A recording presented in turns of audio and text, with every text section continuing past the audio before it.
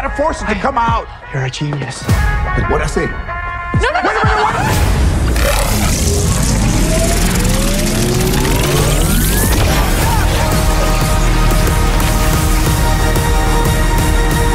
What's up, everyone, and welcome to a very special Blue Beetle review. We saw the movie. We're here to give thoughts. Yes, indeed. Butts were in the seats, popcorn in hand. Pizzas, too. Oh, yeah, we did. We have personal pizzas. Don't completely out our fat kid tendencies. Well, to be fair, we didn't have time to get dinner, so that was our dinner. It was, popcorn and pizza. What a perfect combination. Yeah, I'm going to get yelled at for saying fat kid tendencies, but I don't care. I'm a fat kid, so I can say it.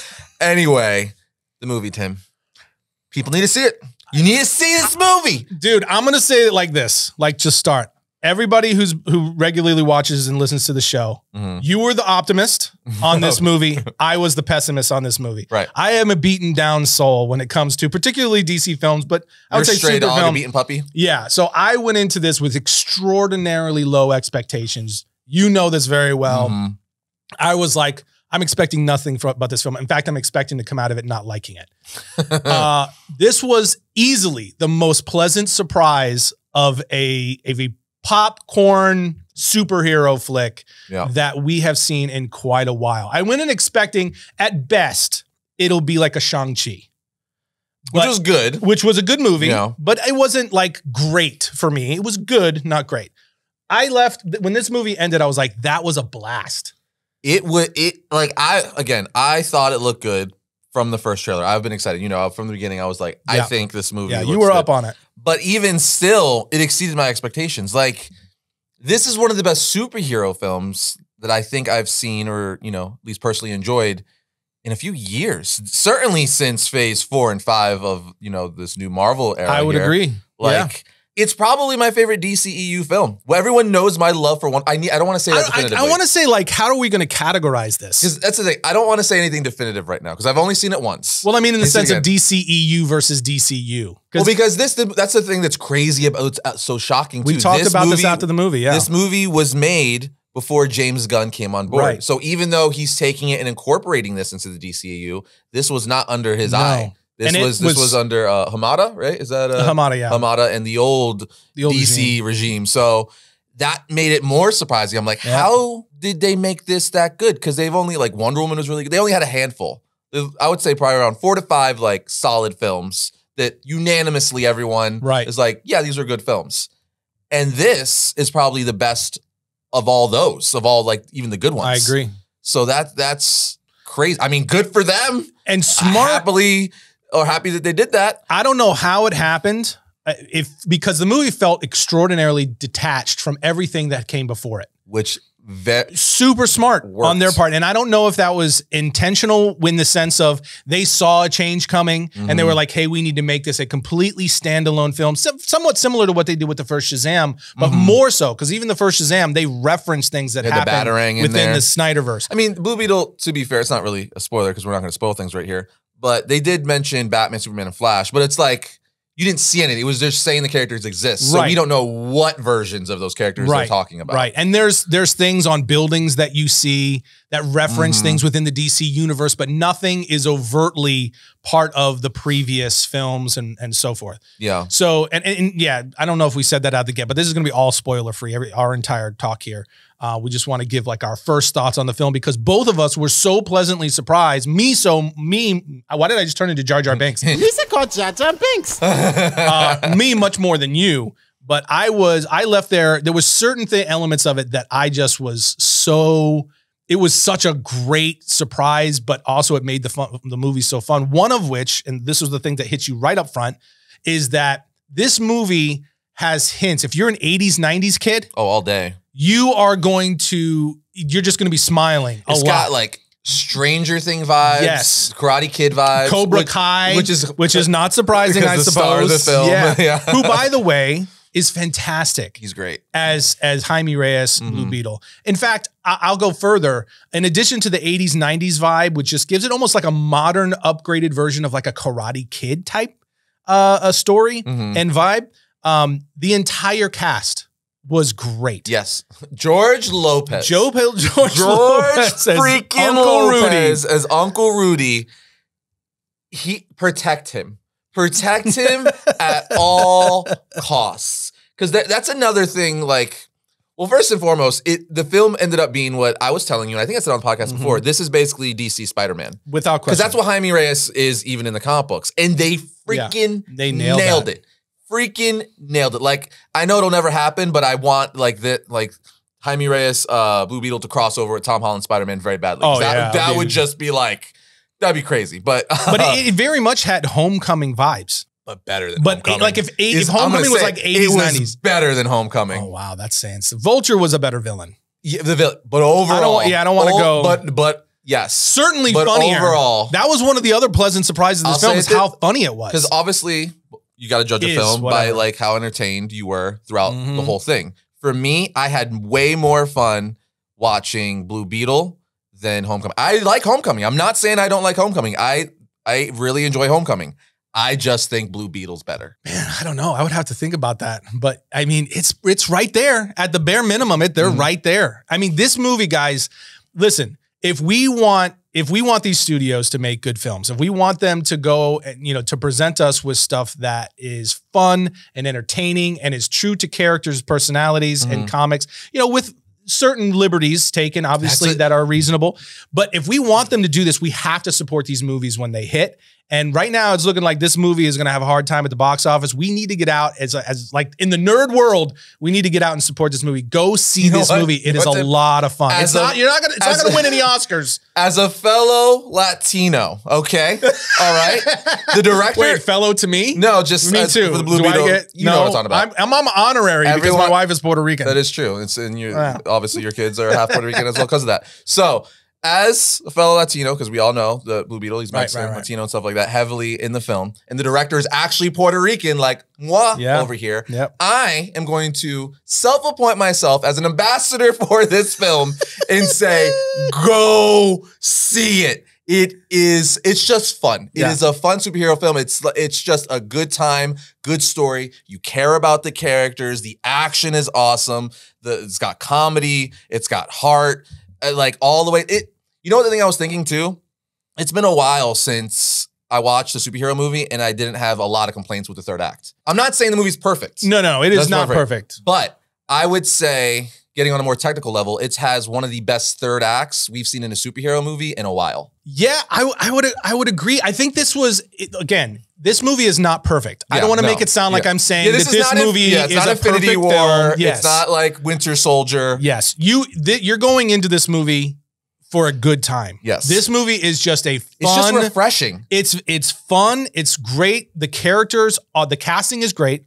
The character development is very, very good. And the thing super relatable. So relatable. That's what makes a lot of the comedy work, is there's so much relatability. And, the film is around a Mexican family, right? In the Mexican culture and Mexican-American culture, right? So good. And so for me, because my wife is Puerto Rican and I really have grown up around not just Hispanic friends that I was very close with, but also my wife and I have been together since I was very young. And so I grew up really around that. So a lot of that, but even in my family, there was relatable things to my family because my family's Italian-Irish. And so there was things in there that even my mom did, who's Italian, that my mom did that I just made me laugh. It was just like, it's just really relatable stuff. Which is really cool because, I obviously relating because I am Hispanic, but it's cool to know that like it's just like some of it was universal. Just universal. Because a lot of people in the theater, obviously there was Hispanic people in the theater as well, but there was a lot of people who were just, everyone was laughing because it was just, it's not one of those like, oh, only if you're Hispanic you're gonna think it's funny. It's like, no. I would say, especially if you come from like a low income to a lower middle class income. Which is most of America. Yeah, that's most of us. Yeah. Right? And if you come from that world, if you grew up in that world, especially in the 80s, 90s, like there's so many relatable that makes it really funny. I'm not gonna say anything. I'm just gonna say one word, and a lot of people are gonna know, especially Hispanics. Vicks vapor rub. That's all I will say. Vicks vapor rub. Oh God, that part. Yeah, we can't spoil anything. Okay. Don't spoil anything. There's just some really good, fun, funny moments. And again, this isn't per se a comedy. It's not an action movie. No, it's a perfect amalgamation. And the other element that I loved about this movie that it brought such a great, it was a hopeful film. Very hopeful. And it brought such a great sense of family, very similarly to the Spider-Verse movies. This movie really dives into the importance of family and loved ones and keeping them close, and that being your strength. It really leans into that, and I think that was one of this movie's greatest strengths. You know, to wrap up my thoughts here, I will say one of the reasons why I liked it so much is I don't remember specifically with superhero films there's been lots, but like in recent years, I haven't cared as much about characters as I did in this film. Like that was the thing that hit me most. Is like when they did certain things. You got kind of emotional there a couple of times. Well, it's a really heartfelt thing. Again, we're not going to spoil, but a lot of things that happen, like it really hits home. It's very grounded. And it's a great superhero story. Yeah. It's kind of like it kind of goes back to the basics, but I think that's what you need. Like everything, like, it's set up like, a love interest, boy gets girl, boy becomes a superhero. There's a loss or a tragedy. Boy, he takes that to like become the hero he needs to be and use it. It's done so well and it's relatable and you really care. And I say that all the time. I've said that for years on this podcast and on Variant in general. It's like, if you don't care about the characters, nothing you're saying or doing matters. And this story made you, or the movie story as well, made you care about the characters. Without question. I think that goes back to the writing was very good, but the casting was really good for this film. Every single grandma, even the nana, even the guy. I'm not sure of his name. I was trying to find his name. I think it's Raul Max Trujillo. The villain played Carapax. Carapax, yep. Susan Sarandon was good too. Susan Sarandon was great. She's an actual Academy Award winning. Yeah, it's like Susan Sarandon. So that wasn't surprising, but every single casting was perfect. The guy who played Raul Trujillo, who plays Carapax, genuinely intimidating. He's got a cool look. Very cool He look. looks awesome. Genuinely intimidating. So while he's not this huge aspect of the movie per se, when he is there, he is the properly intimidating force that you need to counterbalance this hero's origin story. For sure. So, but everybody down the line, I was unsure about whether or not, do you know how to pronounce Maridueña's first name? The kid who plays Blue Beetle. Zolo, I believe. Is it Zolo? I believe it's Zolo. Okay. I could be wrong, but I'm pretty sure it's Zolo. I'm not sure how he pronounced it. I don't want to flub it. But I wasn't sure how he's going to do because I've seen Cobra Kai, but Cobra Kai is a little bit cheesy. It's kind of self-aware. It's supposed to be, yeah. And he was fantastic. He's great. He was fantastic as Jaime Reyes. And I hope he blows up with this because he did great. I need to see more Blue Beetle. Because now I just want to see him I want to see this Blue Beetle interact with like the new Superman and Batman. Yeah. So and eventually meet Booster Gold. Oh my God. He does a really good job. Very similarly to Tom Holland with Peter Parker. He does a really good job of that kind of innocent, good-natured kid who wants to do right, who wants to help and be there for his family. And there's more things I want to say, but we can't because there's this one thing he really pushed, but it's kind of spoilery because it's a big point of the film and it comes around circle. But there's this thing. We'll talk about that in the spoiler podcast. But. Yeah, so look out for that on Monday. We're gonna have a full spoiler breakdown of the movie on our Monday's podcast. So keep a lookout for that. But just overall, guys, fun movie. What would you rank it out of 1 to 10? I'm kind of on a high right now. I will say that because I really did enjoy it and it exceeded my expectations. But as of now, with just thinking about it, I would give this 8.5, 9 out of 10. Oh wow! No, I really That's higher than me. Again, I'm not saying this is like the best superhero film ever made. Like this is not Infinity War or something of that caliber. Right. But it was so surprising. It's a new character. It's refreshing. And I really genuinely just had a lot. We were laughing. I don't remember the last time I even laughed at a comedy that much. This isn't even a comedy. We were laughing quite a bit. So because of how much I enjoyed it, which is what you should base your ranking on a movie. That's true. I gotta give it an 8.5 to a 9 out of 10. Okay. Yeah, I would give this movie definitely a solid 8.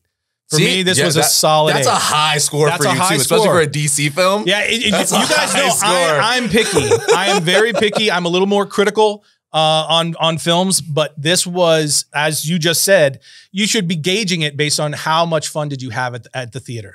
And this was a blast of a movie. It is not perfect. It definitely has some cheese. Try to see it with the crowd this weekend because that kind of made it better where other people were laughing. Yes. And everyone's kind of, that theater experience. Without question. Everyone's just like, yeah, this is fun. Yeah, the community experience is always better. But definitely, we both of us highly recommend go out and see this movie, support it, so we can get more of it because this was a fun one. Yeah, let James Gunn and Peter Safran and everyone at DC Films know we want more of this, and the only way to do that, tell any business you want it, is by giving them your money. So go see the movie, go see it. Yeah. But I guess that brings our spoiler-free thoughts to a close, Tim. That's it. And again, the spoiler version of this breakdown for Blue Beetle will be Monday on the podcast, so keep an eye out for that. So hopefully we'll see you next time when we talk spoiler Blue Beetle.